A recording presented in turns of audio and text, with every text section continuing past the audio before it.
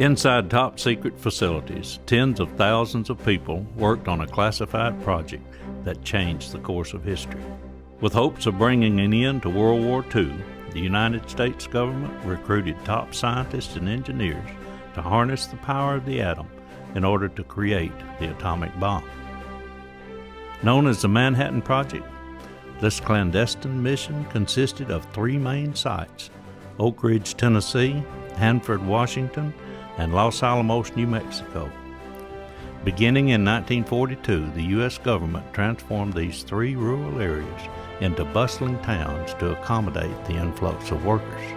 There was construction going on everywhere. They were putting up this building, that building, and so on. The roads were just had a thin coat of gravel on them, but they were dirt roads.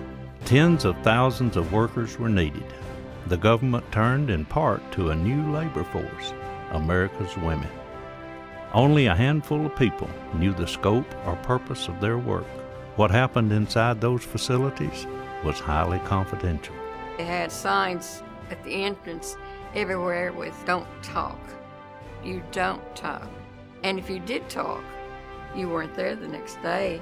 On August 6, 1945, the United States dropped the atomic bomb Little Boy on the Japanese city of Hiroshima. 3 days later, a second atomic bomb, Fat Man, was dropped on Nagasaki.